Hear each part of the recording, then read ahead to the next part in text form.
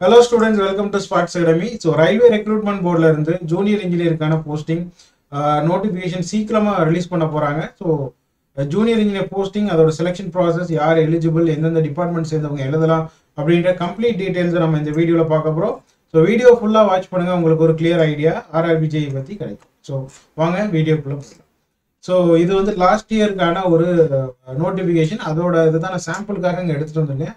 So இந்த whole ப்ராசஸ்மே வந்து உங்களுக்கு வந்து டோட்டலாக ஒரு 6 to 7 monthsல நம்ம கம்ப்ளீட் பண்ணிடுவாங்க, 8 monthsக்குள்ள.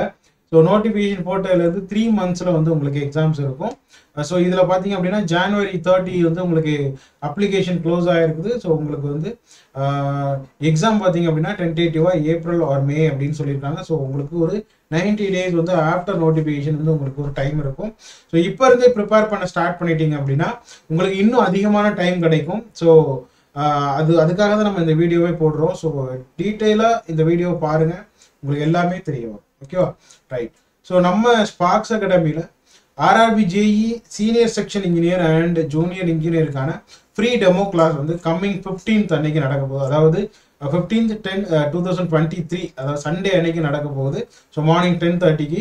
ஸோ உங்களுக்கு இங்கே RRB JE ஜூனியர் இன்ஜினியராக இருக்கிறவங்களே உங்களுக்கு கிளாஸஸ் இருப்பாங்க. அவங்க கூட ஒரு இன்ட்ராக்ஷன் செஷன்ஸும் நம்ம கண்டக்ட் பண்ணியிருக்கோம். ஸோ நீங்கள் senior section engineer and junior engineer கூட இன்ட்ராக்ட் பண்ணலாம், உங்களுடைய டவுட்ஸை நீங்கள் கிளாரிஃபை பண்ணிக்கலாம், எப்படி ப்ரிப்பேர் பண்ணுறது, எந்த மாதிரி படித்தா வந்து இந்த எக்ஸாம்ஸ் வந்து கிளியர் பண்ணலாம், ஸோ ஃபர்தராக என்ன க்ரோத் இருக்கும் அப்படின்னா எல்லா டீட்டெயில்ஸுமே வந்து அவங்க கூட நீங்கள் இன்ட்ராக்ட் பண்ணி தெரிஞ்சுக்கலாம்.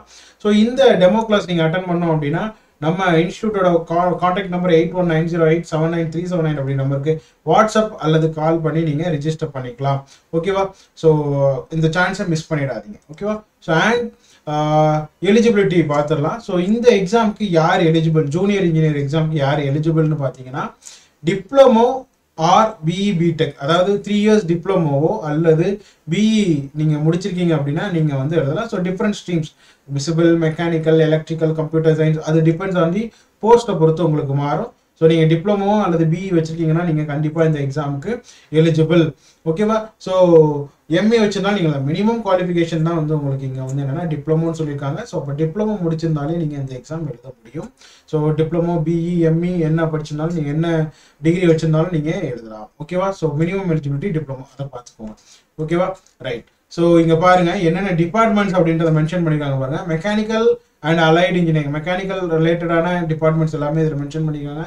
Mechanical engineering, production, automobile, manufacturing, mechatronics, industrial engineering, machine tools and machining, tools and tie marketing. So இந்த மாதிரி மெக்கானிக்கல் ரிலேட்டடாக உள்ள இன்ஜினியரிங் ஸ்ட்ரீம்ஸும் வந்து எழுத முடியும்.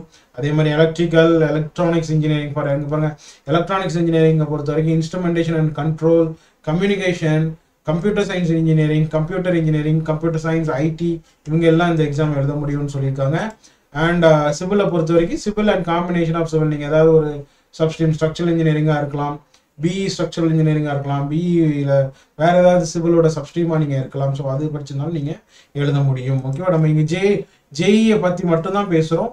ஸோ இது கூட இன்னும் சில சிஎம்ஏ அப்படின்ற போஸ்டிங்ஸ்லாம் வரும், அதை பற்றி நம்ம இங்கே சொல்லலாம். ஒன்லி ஜேஇ பற்றி தான் பேசுகிறோம். ஓகேவா, ஸோ கம்ப்யூட்டர் சயின்ஸ், ஐடி படித்தவங்களுக்கும் இந்த இதுக்கு போஸ்டிங் வரதுக்கு வாய்ப்பு இருக்குது. ஓகேவாமா, ஸோ அதை தான் இங்கே மென்ஷன் பண்ணிக்கிறேன். ஸோ இசி முடிச்சிருக்கீங்க, ஐடி முடிச்சிருக்கீங்க, கம்ப்யூட்டர் சயின்ஸ் முடிச்சிருக்கீங்க, எலக்ட்ரிக்கல் முடிச்சிருக்கீங்கன்னா இந்த வாய்ப்பை யூஸ் பண்ணிக்கோங்க. ஓகேவா, ரைட். ஏஜ் லிமிட் அடுத்து. ஸோ ஏஜ் லிமிட் பார்த்தீங்க அப்படின்னா 18 to 33 years, மேக்ஸிமம் 33 வயசு வரைக்கும் எழுதலாம். மினிமமாக 18லேருந்து நீங்கள் எழுத ஆரம்பிக்கலாம். ஸோ இது டிப்ளமோ ஸ்டாண்டர்டை பேஸ் பண்ணி தான் வந்து சொல்லியிருக்காங்க. ஸோ உங்களுக்கு கவர்மெண்ட் நார்ம்ஸ் படி ஏஜ் ரிலாக்ஸேஷனும் இதில் இருக்குது.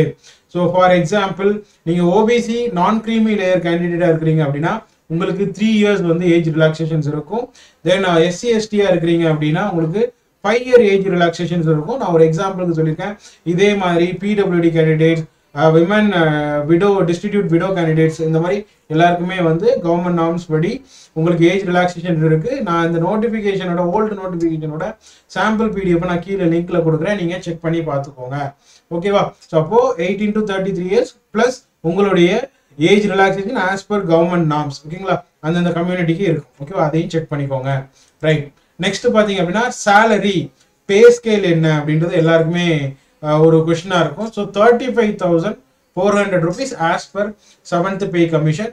எஸ்எஸ்சி ஜேஇல நீங்க உள்ள போனீங்கன்னா என்ன சேலரியோ அதே சேலரி தான் உங்களுக்கு ஆர்ஆர்பி ஜேஇலையும். ஆல்மோஸ்ட் உங்களுக்கு டேக் ஹோம் சேலரி 56 to 57,000 வந்து உங்களுக்கு இதுல இருக்கும். ஸோ டேக் ஹோம் சேலரி அப்படின்றது இன்க்ளூடிங் அலவன்சஸ். இங்க 35,400 அப்படின்றது உங்களுக்கு வித்தவுட் அலவன்சஸ் தான் நம்ம கொடுத்துருக்கிறோம். ஸோ அடிஷ்னலாக உங்களுக்கு டியர்னஸ் அலவன்ஸ், ரெண்டல் அலவன்ஸ் இதெல்லாமே உங்களுக்கு இன்க்ளூட் ஆகும். ஸோ இதெல்லாம் சேர்த்து பார்க்கும்போது உங்களுக்கு 56 to 57,000 depend on the city. நீங்க எங்க இருக்கிறீங்க, கிரேட் 1 சிட்டியா கிரேட் 2 சிட்டியான்றதை பொறுத்து இது மாறும். ஸோ ஒரு 54+ கண்டிப்பா நீங்க வந்து வாங்குவீங்க. ஸோ இதுதான் வந்து உங்களுடைய pay scale ஆர்ஆர்பியில ஜேஇயா join பண்றவங்களுக்கான pay scale. ஓகேவா? ஸோ அடுத்தது பாத்தீங்க அப்படின்னா செலெக்ஷன் ப்ராசஸ் ரொம்ப இம்பார்ட்டன்டான ஒரு விஷயம். ஸோ எக்ஸாம் ப்ரிப்பேர் பண்றதுக்கு நமக்கு இதுதான் வேணும். ஸோ இதுக்கு முன்னாடி வரைக்கும் யாரெல்லாம் எலிஜிபிள், யார் எழுதலாம் அப்படின்றத நம்ம பார்த்துட்டோம். அடுத்து இந்த செலெக்ஷன் ப்ராசஸ் பேஸ் பண்ணி தான் நீங்க எக்ஸாமை ப்ரிப்பேர் பண்ணணும். ஸோ இங்க செலெக்ஷன் ப்ராசஸ் பொறுத்த வரைக்கும் ஆர்ஆர்பி ஜேஇல ரெண்டு ஸ்டேஜஸா எக்ஸாம் கண்டக்ட் பண்ணுவாங்க. CBT 1 CBT 2 அப்படின்னு சொல்லிட்டு.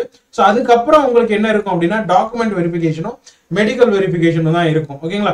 ஸோ CBT 1 அதாவது ஃபர்ஸ்ட் ஸ்டேஜ் சிபிடியை பொறுத்த வரைக்கும் உங்களுக்கு 100 கொஸ்டின்ஸும் 90 minutes டைம் டியூரேஷனும் கொடுப்பாங்க. ஸோ அதோட பேட்டர்ன் நான் உங்களுக்கு சொல்லிடுறேன். ஸோ இது வந்து ஒன்லி ஜென்ரல்ஸ் இது மட்டும் தான் வரும். உங்களுக்கு வந்து டெக்னிக்கல் பேப்பர் இதுல இன்க்ளூட் ஆகாது. CBT 1ல வந்து உங்களுக்கு டெக்னிக்கல் பேப்பர் இன்க்ளூட் ஆகாது. ஓகேங்களா? இதை ஞாபகம் வச்சுக்கோங்க. ஸோ டோட்டலா 100 கொஸ்டின் 90 minutes அப்படின்னு சொல்லியிருந்தோம். மார்க்ஸும் 100 marks தான். ஓகேவா? ஸ்டேஜ் 1 பாத்தீங்க அப்படின்னா உங்களுக்கு 30 marks mathematics and general intelligence and reasoning பாத்தீங்கன்னா 25 marks, ஜென்ரல் அவேர்னஸ் பாத்தீங்க அப்படின்னா 15 marks, ஜென்ரல் சயின்ஸ் பாத்தீங்கன்னா 30 marks அண்ட் டோட்டலா 100 marks 100 கொஸ்டின்ஸ். ஸோ மேத்தமேட்டிக்ஸ் அப்படின்னா ரொம்ப சிம்பிள். உங்களுடைய ஆப்டிடியூட தான் நம்ம இந்த இடத்துல மேத்தமேட்டிக்ஸ் அப்படின்னு நம்ம சொல்றோம். வேற ஒன்றும் இல்லை, ஆப்டிடியூட தான் வந்து இந்த இடத்துல மேத்தமேட்டிக்ஸ் மென்ஷன் பண்ணியிருக்காங்க. ஸோ அதனால ஈஸியா நீங்க என்ன பண்ணலாம் அப்படின்னா அந்த ஃபர்ஸ்ட் சிபிடி வந்து கிளியர் பண்ண முடியும். நீங்க ஆப்டிடியூட் ரீசனிங்லாம் நல்லா ப்ராக்டிஸ் பண்ணீங்கன்னா ரொம்ப யூஸ்ஃபுல்லா இருக்கும். General science 30 mark. General science அப்படின்றது டாமினண்டா இருக்குது. So up to 10th standard CBSE சிலபஸ்மா. 10th standard CBSE சிலபஸை பேஸ் பண்ணி அதுக்குள்ள இருக்கக்கூடிய சயின்ஸ் தான் வந்து உங்களுக்கு இதுல கொஸ்டின்ஸா வரும். ஜென்ரல் அவேர்னஸ் அப்படின்றது நம்மளுடைய ஜிஎஸ் ஆக்சுவலா டெக்னிக்கல் கரண்ட் அஃபேர்ஸ் பேசிஸ்ல தான் மோஸ்ட்லி இது கேட்பாங்க. ஓகேவா? இதையும் ஞாபகம் வச்சுங்க. So CBT 1 is only for screening. அது உங்களுக்கு எந்த விதத்திலையும் ஃபைனல் செலெக்ஷனோட மார்க்ல வந்து உங்களுக்கு இன்க்ளூட் ஆகாது. CBT ஸ்டேஜ் 1 வந்து பாத்தீங்க அப்படின்னா ஸ்கிரீனிங் டெஸ்டா மட்டும்தான் இருக்கும். ஸோ இதை கிளியர் பண்ணீங்க அப்படின்னா நீங்க CBT 2 second stage computer based டெஸ்ட்டுக்கு வந்து நீங்க போவீங்க, எலிஜிபிள் ஆவீங்க. ஸோ இந்த மார்க்கை உங்களுக்கு ஃபைனல் லிஸ்ட்ல கன்சிடர் பண்ண மாட்டாங்க. ஞாபகம் வச்சுக்கோங்க. Only for screening. ஓகேவா? Right. So second stage CBT பாத்தீங்கன்னா 150 கொஸ்டின்ஸ் அண்ட் 120 minutes. கிட்டத்தட்ட 2 மணி நேரம் உங்களுக்கு கொடுக்குறாங்க. 150 கொஸ்டின்ஸ். ஓகேங்களா? ஸோ இதுல உங்களுக்கு டெக்னிக்கல் இன்வால்வ் ஆகும். அது என்னன்றதை நான் உங்களுக்கு சொல்லிடுறேன். ஓகேவா? ஸோ நம்ம ஸ்பார்க்ஸ் அகாடமியில சிஜிபிஏவை பேஸ் பண்ணி ஒரு எக்ஸ்க்ளூசிவ் ஆஃபர் போய்கிட்டு இருக்குது. ஸோ நீங்க எந்த கோர்ஸ் ஜாயின் பண்ணாலும், நீங்க குரூப் எக்ஸாமா இருக்கலாம், ஆர்ஆர்பியா இருக்கலாம், ஏஎல்பியா இருக்கலாம், ஏஇஆ இருக்கலாம், ஜேஇஆ இருக்கலாம், எந்த எக்ஸாம் நீங்க ஜாயின் பண்றதா இருந்தாலும் உங்களுடைய சிஜிபிஏ பேஸ் பண்ணி இந்த ஆஃபர் உங்களுக்கு கொடுக்குறாங்க. ஸோ 9, 8, 7.5 சிஜிபிஏக்கு மேலே வச்சிருக்கீங்க அப்படின்னா நீங்கள் டெஃபினட்டாக இந்த ஆஃபரை யூஸ் பண்ணி நீங்கள் ஜாயின் பண்ணிக்கலாம். 8190879379 அப்படின்னு நமக்கு கால் பண்ணீங்கன்னா ஃபர்தர் டீடைல்ஸ் நீங்கள் தெரிஞ்சுக்கலாம். ஸோ இந்த ஆஃபரை மிஸ் பண்ணாமல் யூஸ் பண்ணிக்கோங்க. ரைட். ஸோ நெக்ஸ்ட் வந்து ஆர்ஆர்பி ஏஎல்பி ஆல்ரெடி நம்ம இது வீடியோ போட்டிருக்கோம். ஸோ ஏஎல்பி அப்படின்னா என்னன்றது நீங்கள் அசிஸ்டன்ட் லோகோ பைலட் அப்படின்னு சொல்லுவோம். ஸோ இதுக்கான நோட்டிஃபிகேஷன் வரப்போகுது. ஸோ இதுக்கான வீடியோ ஆல்ரெடி போட்டிருக்கோம், போய் செக் பண்ணிக்கோங்க. இதுக்கான கிளாஸஸ் வந்து இன்னையிலேருந்து ஸ்டார்ட் ஆகுதுமா, இன்னைக்கு ஈவினிங்லேருந்து ஸ்டார்ட் ஆகுது. ஸோ இன்னைக்கு ஃபர்ஸ்ட் கிளாஸ் வந்து நம்ம ஃப்ரீயாகவே வந்து யூடியூப்லேயும் லைவாக போகிறோம். So offline class and online class ரெண்டுமே உங்களுக்கு லைவாக வரும். ஸோ நீங்கள் அதை நீங்கள் பார்த்துக்கலாம். So offline and online courses உங்களுக்கு ஜாயின் பண்ணணும் விருப்பம் இருந்துச்சு அப்படின்னா நம்ம அகாடமியை காண்டாக்ட் பண்ணி ஜாயின் பண்ணிக்கலாம். கிளாஸஸ் இன்னையிலேருந்து ஸ்டார்ட் ஆகுது. ஓகேவா? Right. So RRB JE second stage பார்த்தீங்க அப்படின்னா செகண்ட் ஸ்டேஜ் சிபிடி பார்த்தீங்கன்னா 150 marks அண்ட் 150 கொஸ்டின்ஸ் அப்படின்னு சொல்லியிருந்தோமா. இதில் general awareness 15 marks, physics and chemistry 50 marks and 15 marks and basics of computer applications பார்த்தீங்கன்னா ஒரு 10 marksம், basics of environmental and pollution control பார்த்தீங்கன்னா 10 marks கேட்டிருக்காங்க. Balance 100 கொஸ்டின்ஸும் உங்களுடைய டெக்னிக்கல் ஸ்ட்ரீம், அதாவது நீங்கள் மெக்கானிக்கலாக இருந்தால் மெக்கானிக்கல் இருந்தும், சிவில் இன்ஜினியரிங் வந்தால் சிவில்ல இருந்து உங்களுக்கு அந்த 100 கொஸ்டின்ஸ் வரும். ஸோ டோட்டலாக 150 கொஸ்டின்ஸ் 2 hours டைமிங் 120 minutes. ஓகேவா? ஸோ இதுதான் உங்களுடைய second stage CBT. First stage CBT clear பண்ணீங்கன்னா அதில் ஒரு போஸ்ட்டுக்கு 15 டைம்ஸ் வந்து என்ன பண்ணுவாங்கன்னா கால்ஃபர் பண்ணுவாங்க. அதாவது ஒரு போஸ்ட்டுக்கு 15 கேண்டிடேட்ஸ் வந்து செகண்ட் ஸ்டேஜுக்கு வந்து என்ன பண்ணுவாங்கன்னா எலிஜிபிள் ஆவாங்க. ஸோ அதை பேசி தான் ஒவ்வொரு கம்யூனிட்டி வைஸ் தான் வந்து உங்களுக்கு அந்த செலெக்ஷனும் இருக்கும், எலிஜிபிள் ஆவீங்க. ஸோ அதனால் சிபிடி 1 கிளியர் பண்ணிட்டீங்கன்னா நீங்கள் சிபிடி டெஸ்ட் 2 வந்து இந்த பேட்டர்னில் தான் உங்களுக்கு இதை பார்த்துக்கோங்க. ஸோ அப்போது சிபிடி 1க்கு நீங்கள் ஜென்ரலை மட்டும் நல்லா ஃபோக்கஸ் பண்ணி படித்தாலே ஃபஸ்ட்டு சிபிடி நீங்கள் கிளியர் பண்ணிட முடியும்.